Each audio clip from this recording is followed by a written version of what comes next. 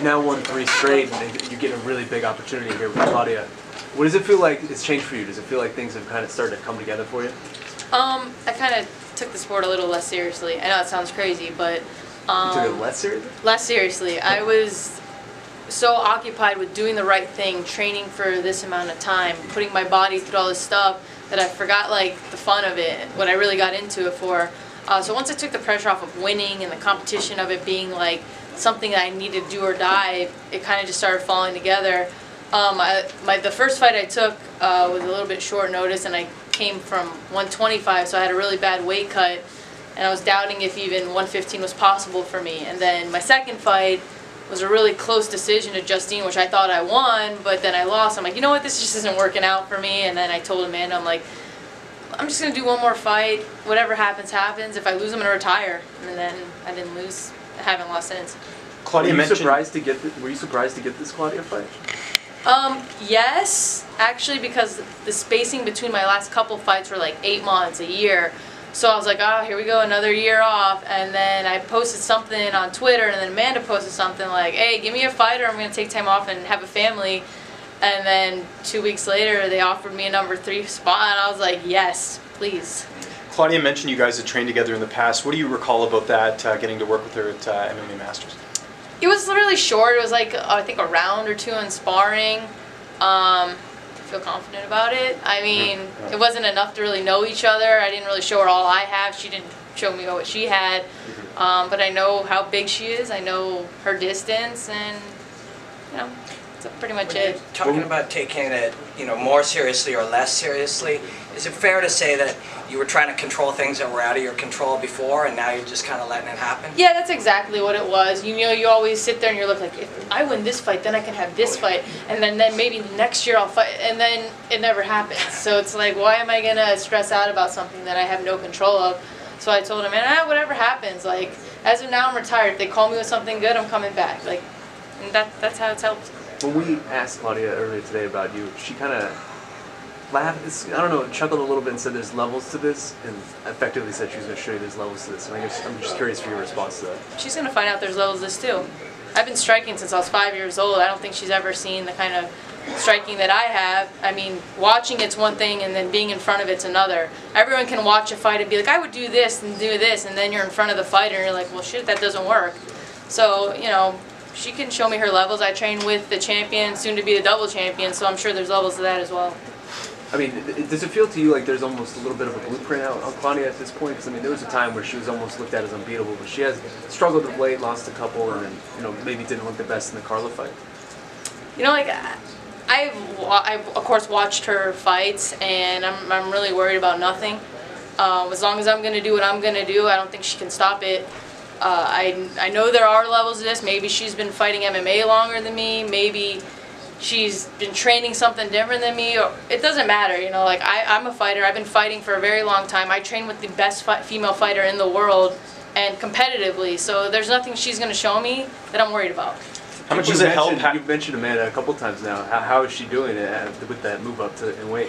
Good, actually. You know, like, she's not a small 35er, so she's a good size 45er. She started her career at 45. She's looking really strong and really sharp, so I'm really excited about that fight. Yeah, and how much does it help having Amanda training for her fight? You've got Joanna training for her fight at the same card. Just having teammates getting ready at the same time.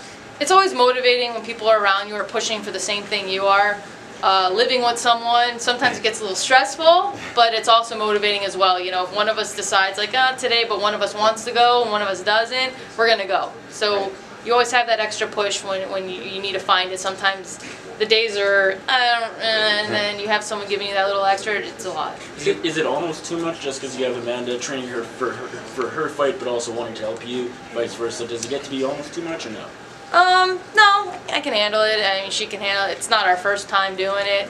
When she fought Ronda, we actually flew out to Vegas 2.5 weeks before the fight, and it was 3 weeks before my fight. So I did a camp at a gym randomly 2 weeks before my fight. It didn't affect that I ended up winning. So it's, you know, it's just how you go into it. You can't let things like that get in your head. It's all a head game at that point. These kind of forward pressure, heavy hitter fighters, people used to be kind of intimidated by them. Now they seem to want to fight them because they see them as predictable. Would you say that's the case? Yeah, I mean, everyone has their own style, you know, and some people will be like, oh, she's not good with pressure, or she does good with pressure, or she gasses, or she, you know, like, I can't look at someone's last fight and predict what they're going to do the next fight. I can't. It doesn't make sense. I can't look at someone's record and be like, they lost 2 in a row, they lost, and then they usually lose it. Like, that doesn't mean anything to me, or they've never lost in Canada, or they've never... To me, I trained, I'm going to do what I did, I'm going to stay on my game plan, and whatever happens, happens. Living with Amanda, have you noticed like a noticeable difference just in her demeanor and personality, having those extra 10 pounds and not having to cut weight from a fight that's 2 weeks away? Yeah, I just have to cook bigger portions. That's pretty much it. Where do you feel like a win over Claudia puts you in the division? Do you feel like it would warrant a title shot? Maybe a contender fight, title shot, I'll take it. But you know, you never know. You never know when they're gonna. I know after this fight, I'm gonna stay ready for the possibility of a title shot or a contender fight. I feel like that's what this fight's gonna put me. And you mentioned starting a family potentially. I mean, obviously this fight came up, so that changed the course there. How do you adjust your timeline with the fact that you have this fight now, especially if you win? I mean, that sort of changes things. That's exactly what it is. I'm going on that schedule. Like, yeah. I'm gonna take this career as far as I can. You know, if there's a break in it or maybe an injury, there's so many things that you like. This isn't the first time we've talked about this. We've talked about this for 2 years now. Obviously, I'm here fighting this Saturday. Yeah. So you never know with this sport. You know, obviously I'm going to be the one carrying it. Yeah. So it's not going to affect Amanda's schedule as much as it would mine. So it's not like we have to like timing. Whatever happens, happens. But if things didn't go your way on Saturday, is that something you sort of circle back on, or I guess you just see? Okay. Yeah. You know, you mentioned that a win on Saturday gets you maybe at least a #1 contenders match.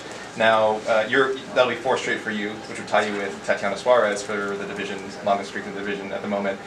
Do you see her as a potential opponent for #1 contenders? I was actually thinking that I'm not sure what's going on with the division. I think Rose was injured, she's taking time off. I'm not sure. I think Andrade would have probably been next for that. Or if they're waiting long enough, I was thinking maybe Tatiana and Andrade. I don't really know, but that's definitely a possibility. Yeah. You know, you seem very confident, very prepared. Are you just raring to go for this Saturday night? I'm more excited than I've ever been for any fight. The higher level opponent, the better I perform. So you guys are going to see something you've never seen out of me before. Really quickly, the odds for Amanda, she is a big underdog. Do you guys feel like you're going to surprise a lot of people in a couple weeks? Yeah, I'll put the house on it. Oh, I like that. If you win your fight, Amanda wins, is this a month that you guys will probably look back on as one of the more significant in your lives, especially career-wise? I guess so, but you could say that it's happened before. You know, when she fought Ronda, when I got my first win. You know, we don't look at the bigger thing. We take little things just as important as well. So I can't be like, because this is huge, like, because you're going to be disappointed in life if you only look at the big things to be successful. Every little step is something we always look back on and remember. So. Thank you. Thank you.